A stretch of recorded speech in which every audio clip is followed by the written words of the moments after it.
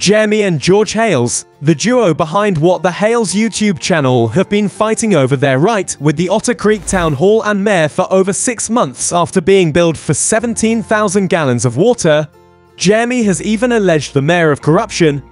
So, what happened? In this video, we'll walk you through the entire story and also update you on their current situation. Now, if you're not familiar with Jeremy and George, let us give some info on them. These guys are the modern-day treasure hunters and runs a show based on treasure hunting on YouTube. They make a living buying abandoned storage units and finding hidden gems. They are also known for coin pusher jackpot videos. But it's not just about finding treasure, they teach their audience how to make money through storage unit auctions, thrifting, and eBay reselling. As of now, they have over 667k subscribers and a whopping 275 million total views on their channel. Talking about the lovely couple, Jeremy and George have been together on and off screen since mid-2018. In fact, they got engaged in December 2021 with plans to tie the knot soon. Well, many seem to be searching for Jeremy and George's divorce, but we are glad to say that they are still together and have not parted ways.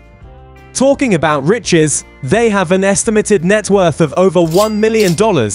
Their primary income source: YouTube, of course, where they share the adventures in reselling items that they find in abandoned storage units.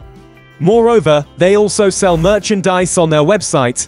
What's more, they have various properties in Florida and Otter Creek, and have recently added the old church lot and the Ark to their portfolio. Jeremy started his YouTube journey on June 26, 2017, and has since captivated audiences with his eBay resale and storage unit auction videos. One of his most watched videos, Found Money in Safe, I Bought Abandoned Storage Unit Locker, Opening Mystery Boxes Storage Wars, has garnered over 4.3 million views. Jeremy knows how to keep viewers engaged with his content. Now, let's dive into the depth of the incident: Jeremy's ongoing battle with the Otter Creek Town Hall over an exorbitant water bill. It all began in April 2021 when Jeremy received a bill of $50, far higher than the usual $22.50 for usage up to 4,000 gallons. The culprit?